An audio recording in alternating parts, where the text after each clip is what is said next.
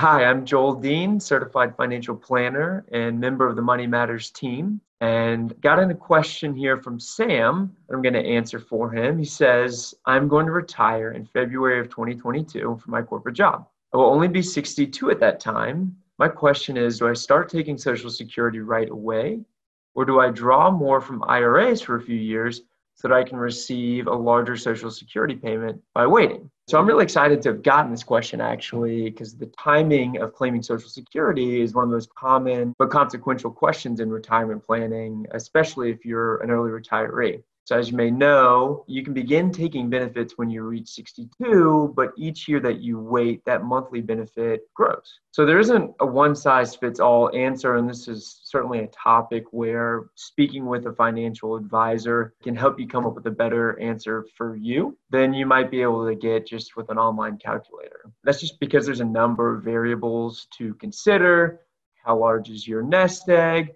What are your expenses going to be in retirement, right? And that's a big part because, at its base, retirement planning is really just a cash flow equation. You also want to think about if you're going to be putting too much pressure on your portfolio early on if you delay your claim. You also want to consider, what is your spouse's age and what is her Social Security benefit, right? Is she going to have to step up to yours? What about health? If you have some sort of an illness or you think you may not live very long, right? You may want to start claiming that benefit earlier. Whereas if longevity runs in your family, or maybe you plan on having your wife step up to your benefit, should something happen to you, it might behoove you to wait, right? So with this particular gentleman, he thinks he can live well into his 80s and his wife is already taking her own benefit. He's not going to be putting undue stress on his investment portfolio by waiting. So, he can either start taking it now or he can wait. And both of those options are going to be fine. Really, I encouraged him to think about what it is he wants to accomplish with his money,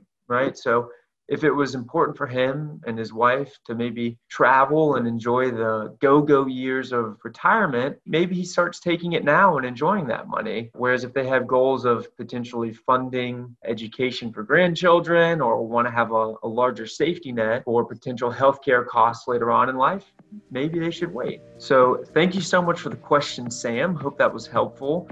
And if you have any questions or just need to think through some of these things, you're welcome to reach out to the Money Matters team at yourwealth.com.